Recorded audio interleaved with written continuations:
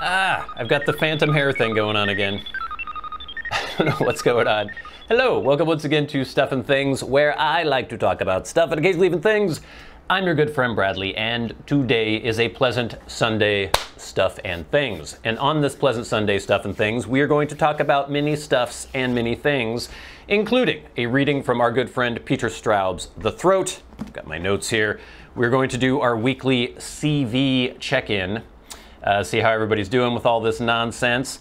I'm going to talk a little bit about the response to the video from last week, the midweek video where I was showing that Martin acoustic guitar, get into my kind of renewed guitar journey that I've been going on lately. We're also going to talk about Robert McConnell, Folded Flake, and I just recorded that review actually, so that'll be coming up this week. And then we will of course get into hashtag askstuffandthings. I have some questions from you out there. Thank you so much for sending those in.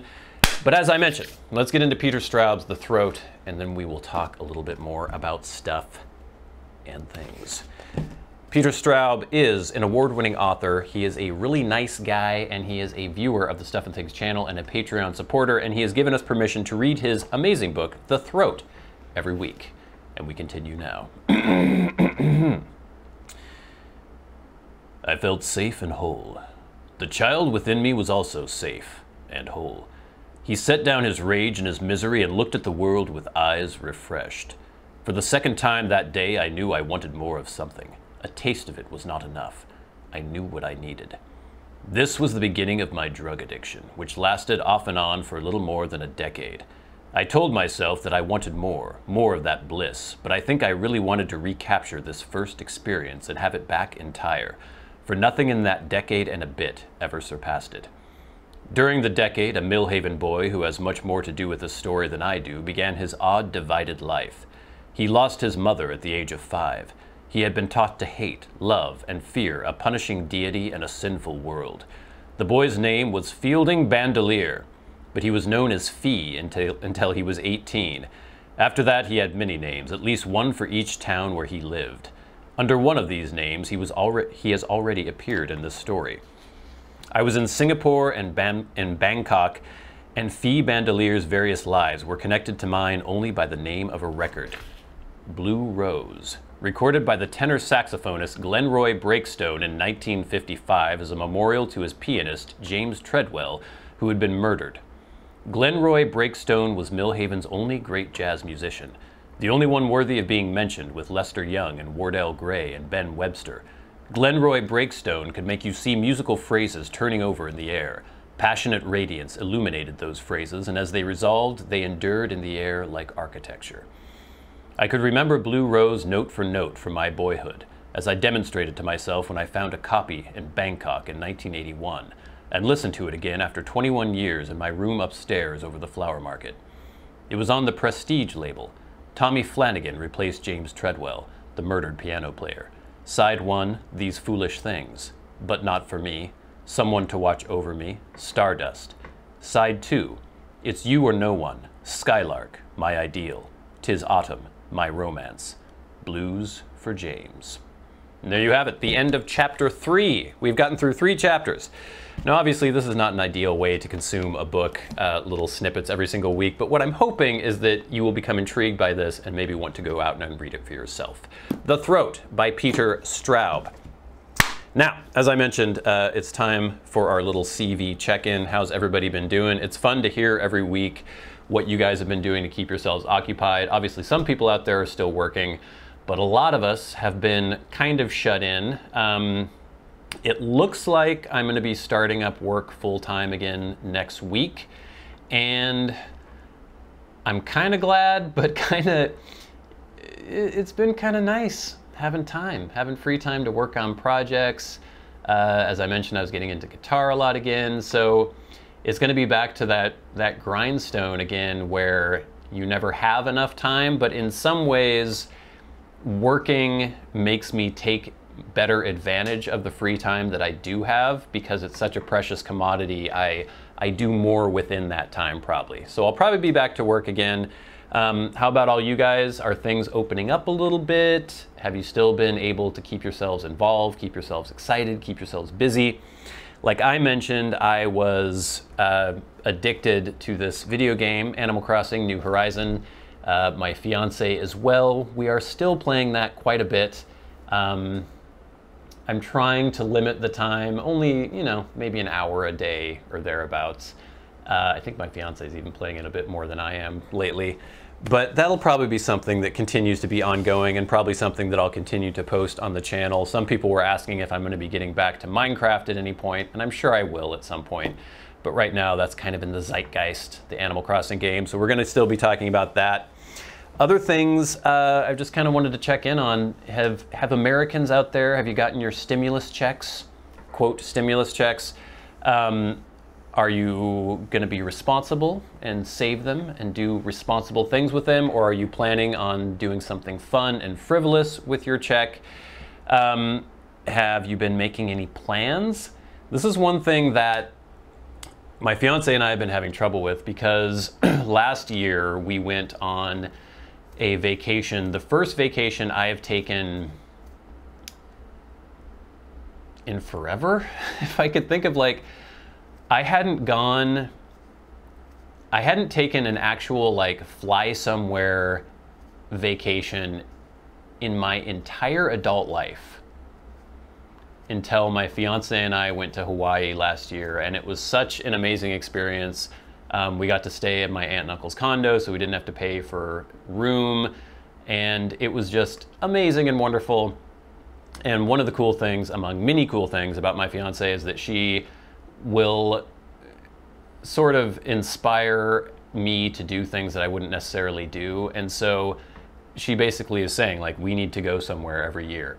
And me, I would think, oh, I can't afford it. There's too many other things going on. I just can't do it. But when you have somebody there sort of poking you, you're like, yeah, we could do that. We could make that happen.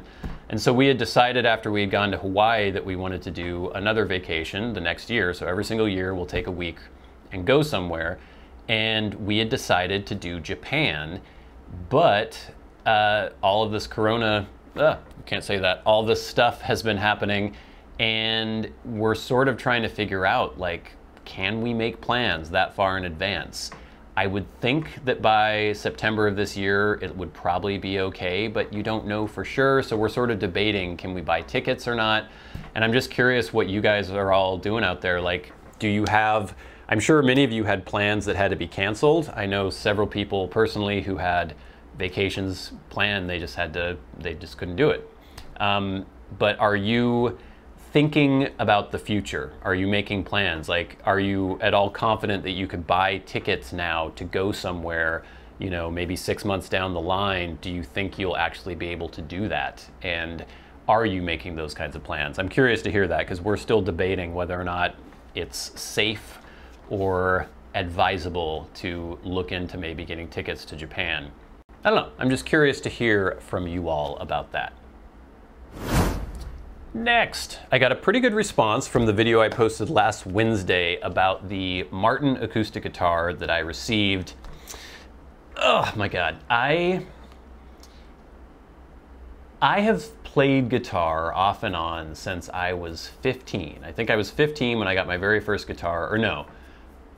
At 15, I borrowed my dad's acoustic guitar that he had, and it was horrible. If I remember correctly, the setup was ridiculous. The action was super high. It was really hard to play. And I sort of tried learning on that. And then at around 16, I think, I bought a very cheap Squier Strat. And I played that for a while. And at that time, you know, I was learning Nirvana songs and things like that. And I got kind of some groundwork, but I never really put in the effort and the time to really get good. And then throughout the years, I would play and I would have guitars, but there was a period maybe 10 years ago where I really was buckling down again and really getting into it and getting passionate about it. And that persisted for a while, but then for the last like 3, 4, almost 5 years, I was hardly touching guitar. And I realized how much I missed it when we had moved and I was kind of confined to home, and I started playing my guitars again and really, or actually my guitar, because my acoustic that I had was just trashed and didn't really work. My Rickenbacker that I got out, my Rickenbacker, and just realized how much I missed it and how much I loved it. And this acoustic guitar that I had wanted for about 10 years almost, around there, I was finally able to get. I mean, there had been times in the past where I had saved up for it and then it couldn't happen because of various situations, circumstances were going on. And so to finally have that in hand, I think you can see a little bit of that in the video. It's such a thing of beauty. I love it so much, and I've been playing it like crazy. In fact, we even have a question on hashtag askstuffandthings about the results of me trying to play that when I haven't been playing guitar a lot recently. But I've just been in love with this guitar. I just love looking at it. I love touching it, feeling it, playing it, obviously. So because of that, I've been trying to get into... I've been looking up songs and, you know, learning songs, refreshing my memory about different styles and methods and things that you can do. And there have been some blind spots for me musically that I've been trying to sort of get in touch with. And one of those blind spots is like the classic rock, like early 70s stuff. Obviously 60s stuff is way before my time, but I'm pretty well versed in a lot of 60s bands, especially British 60s bands. I really got into that kind of stuff for a while. And then the 80s, not really, but obviously 90s I know quite a bit about. But that period of early 70s, like Led Zeppelin and Pink Floyd, that everyone swears is amazing, I've never really been able to get into, and I've been trying to lately because I've been watching a bunch of guitar videos because that's what I'm obsessed with right now. And so many of these dudes on these guitar videos on YouTube are just constantly talking about Pink Floyd, David Gilmour, constantly talking about Jimmy Page and Led Zeppelin. And so I've been trying to listen to this stuff. It's really hard for me to get into. And I know many of you out there probably love Led Zeppelin and love Pink Floyd. I don't know, man. There's something about Pink Floyd especially where it's kind of this noodling, kind of jammy sort of sound where I like songs. I like melodies and I like songs. And I don't necessarily like prog rock. I don't think you would call Pink Floyd prog rock. Maybe you would, I'm not sure. But I'm just curious if you guys out there like Pink Floyd, like which albums are the best. And this is for someone, bear in mind, like I love bands like, you know, in the 60s, the Kinks, the Who, the Stones, the Beatles. I love like post-punk stuff in the 70s, punk stuff. I like a lot of kind of alternative or indie stuff. I love Radiohead, I love the Strokes. So that's sort of my wheelhouse. What might I like as far as Pink Floyd goes? I actually started learning, and it was quite simple to learn, Wish You Were Here on acoustic guitar. I like that song, but then I got that album to try to listen to it, and the first track, the multi-part Shine On You Crazy Diamond, there is saxophone in it. I just can't get into saxophone in pop and or rock music. As I mentioned, I just recorded the review for Robert McConnell Folded Flake. I'm enjoying a little bit of that right now. You should definitely check it out because I actually had 2 weeks to really drill down what I think about this blend, and spoilers, I like it quite a bit. So that review will be posting this Wednesday and you should check it out. All right, we have quite a few questions for hashtag askstuffandthings. Remember, if you have a question for me and you would like it answered on the Sunday Stuff and Things, tweet at SATBradley with the hashtag askstuffandthings, and I will do my best to answer your questions. Also, if you are a Patreon supporter, you can write to me on there. First, via Patreon. TX_sandwich says, I have my Spencerian books coming Thursday. For those of you who don't know, years ago I did a video about how I've been attempting to improve my handwriting, and I was looking at Spencerian handwriting books. Have you done a video on your recommendation for a good starter set for penmanship? I would like to pick up a good basic pen and paper. Any suggestions? I think if you want to do stuff I mean, technically Spencerium would have been done with a dip pen that had a very flexible nib, so you can get a lot of expression out of that nib. You don't necessarily need to do that. If you're going to be writing all the time and using a sort of Spencerian style of penmanship, my best bet, or my best recommendation, is for you to get a basic Lamy Safari, but then order one of the 1.1 millimeter stub nibs that Lamy makes. They are a direct fit replacement to the normal nib that is in the Lamy Safari. And I love writing with that 1.1 millimeter stub, and especially with like Spencerian stuff, it's not exactly what it would be, especially back in the day when people were using this in the 1800s, but you can still get a little bit more of that line variation and expression. And it's just a really, it's really good too when you're trying to learn penmanship, because the 1.1 millimeter stub sort of forces you to have proper nib alignment. And I really love that nib, and I think that pen is reasonably priced, and the nib is reasonably priced as well. So check that out. And then paper, just get any like fountain pen friendly notebook paper, and then you can find line guides and stuff for Spencerian online. If you just look up Spencerian line guide, you can find that. You could print those out and practice that way. Next, from Twitter, and thank you for the question, TX_sandwich. But next, Twitter, Zach at Great White Bart has 2 questions. Zach says, Bradley, awesome guitar, referring to my Martin 00015 that I showed last week. At the start of 2020, I picked up learning guitar myself, and it's just an absolute blast. The one thing I noticed is how sore my fingers get, even after they have calloused up. Are you experiencing the same after some time off? And his second question, have you got any games in mind for the SAT Plays channel once you finish up Outer Wilds? I wish we had something by From Software coming, because watching you get wrecked in those is beyond entertaining. Love the channel. Keep up the greatness. Thank you so much, Zach. My fingers, yes, they do get sore. You know, I was still playing guitar off and on, but not enough to really get the nice, leathery, calloused fingertips that you get when you're playing every day. And especially my little pinky, I think does get kind of a deep bruise in there, and I'm still playing regardless of that, but it hurts, and you just kind of put up with it. It might be good maybe to rest for a couple days, but I don't want to rest for a couple days. Eventually you will develop these just ridiculous pads on the tips of your fingers, and also just the strength in your fingers and your hand will build up to the point where you don't feel as though you're pressing as hard as it seems like you're working right now, maybe. So for me, the pain would go away if I were playing all the time after a couple months. But then if I did do like a super long session, I still might get a little soreness or a little pain, but that's just kind of part of it. That's what playing guitar is all about, pain. And as far as your question about games in mind for SAT Plays, I'm not sure. Bloodborne is always lurking in the dark, waiting to pounce.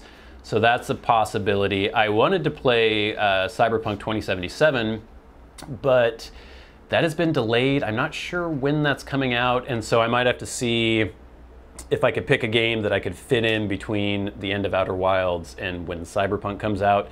But Outer Wilds is going on a long time. That game just keeps, you unpeel a layer, there's another layer underneath, it just keeps going and going. It's a great game, but it's much longer than I thought it was going to be. Next, from Tyler at Tyler Brubaker 20. Tyler says, hey Bradley, I hope you're doing okay. I know that aromatics are not something you enjoy, but do you like the room note of aromatics? Yeah. In fact, that's one of the reasons I first got into pipes when I was like 18, is just smelling. I had a friend whose dad did like a cherry vanilla kind of blend, and I always thought that smelled really good. And then when I first went into the store and grabbed my first pipe, I just smelled the room note of the pipe of whatever the owner was. I think it was like a vanilla apple-y thing or some kind of apple aroma, and I was like, ooh, that smells good, and that's why I bought it. I didn't end up liking those, you know, as time went on, but the smell is nice. You can't deny that the smell is pretty nice. Next, from It's Ya Boy Ted Bradley at Chevrolet of. Ted says, wear them damn Where them damn otters at? No, he did not add the damn. I added the damn. Sorry. Where them otters at? I have not been able to successfully find the otters yet. We had a Sunday Stuff and Things several weeks back, probably several months back, where I was trying to find these sea otters. I have not successfully seen them yet. I've taken videos several times of me trying to find them. If I ever do, you guys will know for sure. And also, joking about the last question, I answered it anyway. Have you tried dried snuff? Me and my father recently got into this. Nothing quite like a nostril full of that. Snuff, something that was quite popular in the 18th century. I have in the past. This was probably like in my early 20s, I think. I just thought it was a funny thing to do or a funny thing to try. It's fine. It's not great the next day when you have a nostril full of just like congealed powder. And it's not, we're not talking about illicit drugs, we're talking about snuff. It's kind of nasty. I wouldn't necessarily recommend it. But if you're enjoying it, continue, please. Next, from 1.21 gigawatts, is that a Back to the Future reference? At Ninjatu 889938807, Ninjatu asks, hello, Brad. Could you please use your crazy... Oh, no, he's asking for a voice here. Okay.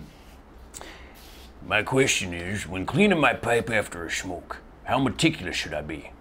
I remember from one of your how-to videos, you said to get all the little bits of tea off from the sides of the chamber. Some of them seem to get stuck there pretty good. I feel like I shouldn't be scraping them off so hard. Any advice would be appreciated. I know there's probably quite a few spelling and punctuation errors, so have fun with that. Thanks, brother. I didn't notice anything egregious in there. I am pretty meticulous when I clean my pipe. It's basically just the check tool, scrape it out as well as I can, pipe cleaner in the stem, pipe cleaner in the top around the bowl, and then I do take a look inside, and if there's any dottle, anything left in there, I might give it another little scrape. You don't need to be super aggressive. Usually I'm able to get everything out just by a good scrape with the check tool and a good go round with the pipe cleaner, but you know, I wouldn't obsess over it, but just try to do as well as you can and you should be fine. And thank you for the question. And now, gang, I think that is it for this Sunday Stuff and Things, except for the best part of the show where we thank our Patreon supporters for their support. Obviously, things are getting tough for people right now, where a lot of people have been forced to stay at home, maybe not making as much money as you are, and I really appreciate the people who have stuck by the channel and are still supporters on Patreon, and I totally understand the people who have had to cancel their subscriptions for now. We'd love to have you back eventually, but I just, more than being disappointed that people have had to drop off, I just want to let it be known that I so much appreciate the time that you spent supporting the channel, and we'd love to have you back. But now we would thank the Patreon supporters who support the channel at $25 or more a month. People like AJ Hoge, Ryan McFadin, MD of the North, Kirk Crompton, Private Eye, Cody Striegler, Ryan Stauffer, corbynborbyn, and Glenn. And now I would also like to thank the Maniacs, the crazy people who support the channel at $100 a month and who are entitled to a face-to-face, well, computer screen to computer screen conversation with me. People like our good friend Peter Straub and our other good friend Bob Magee. Thank you all so much, and thank you all so much for watching. Love having you as a viewer. Love it when you subscribe. Love it when you do the thumbs up thingy on there. That's nice. Sharing the videos too, leaving comments, asking questions for hashtag #AskStuffandThings. We love it all. Thank you so much. Hope you are all doing well, and until next week, until we meet again, I've been a good friend Bradley. You've been the audience. This has been Stuff and Things on a pleasant Sunday Stuff and Things. I'll see you later.